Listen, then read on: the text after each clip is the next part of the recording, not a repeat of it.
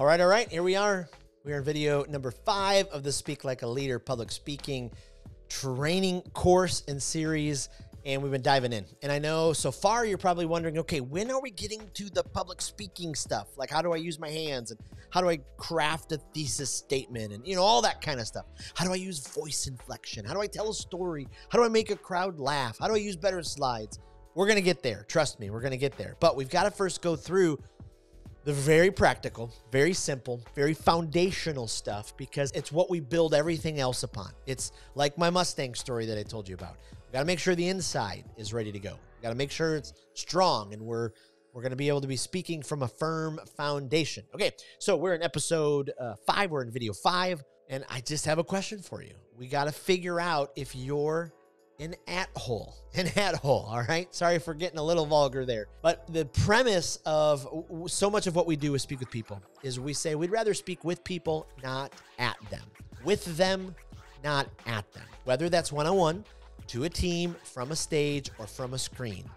Each of those ways, we have an opportunity to either communicate, speak, present with people, or at them. We like to say it this way. When you speak with people, you breathe the life into them. You lift them up. You give them hope. When you speak at people, you suck the life out of them. You take the hope away. You tear them down. And you can do that when you're speaking in front of people. You may not even realize it at times, but your voice, your body language, your tone, your aggression can all come across that way. Your lack of confidence. And so what we want to do in this video is we're going to run through and help you figure out if you're an at-hole. If you're someone who speaks at people. All right, so the first one, I haven't prioritized my own health. There's kind of 5 focus areas we talk about in the course. Do you have a priority for those? Okay, yes or no? 2, I'm consumed with myself, my outward appearance, my likes, all that kind of stuff. Are you consumed with yourself? If that's a yes, then yeah, probably you speak at people. 3, I allow worry to win. Will they like me? Am I good enough? Will they like my story? Am I going to close this sale? Does this outfit look great? How's my hair?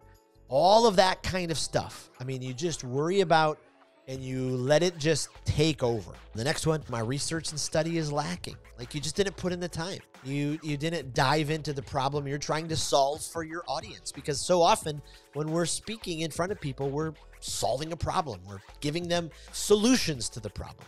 The next one, my prep time is weak and thrown together. Do you just throw your stuff together? Do you scratch it down on a piece of paper and then go?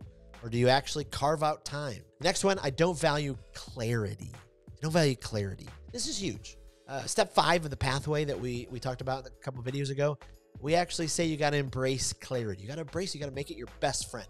Because if you don't, you're just going to start throwing out all this stuff all over the place.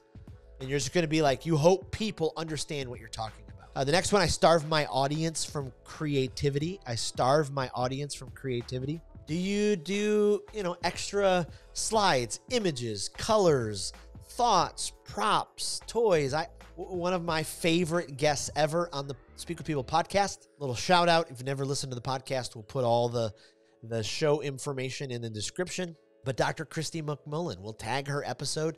She talked about how you can make your presentations come alive. Like, her book is absolutely phenomenal. And so we'll tag that in there as well. But you don't use any creativity.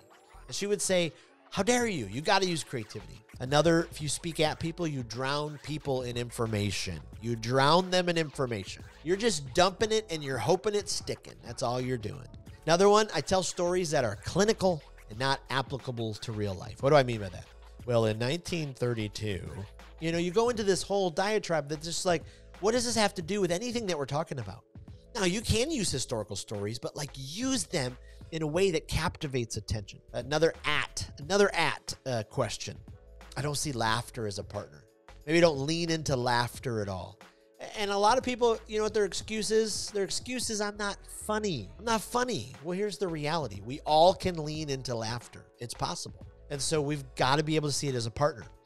Ooh, a couple more. I talk down to people. Some of us don't even realize we talk down to people. We just have this overconfident voice and we're just talking down to people. I'm the hero of all my own stories. Right? Here's the reality. Your audience is the hero. You're the guide, and you got to bring them along. You got to bring them along. Now, in the description, we'll put a link to where you can go and take a quiz where you can find out, okay, do I speak with or do I speak at people?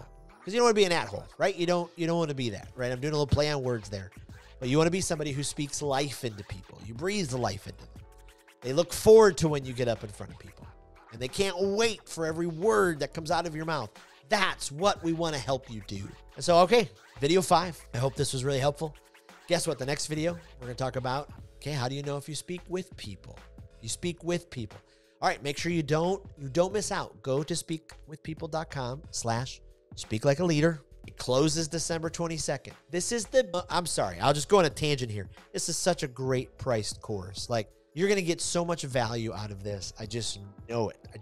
All right, thanks so much. We'll see you in the next video.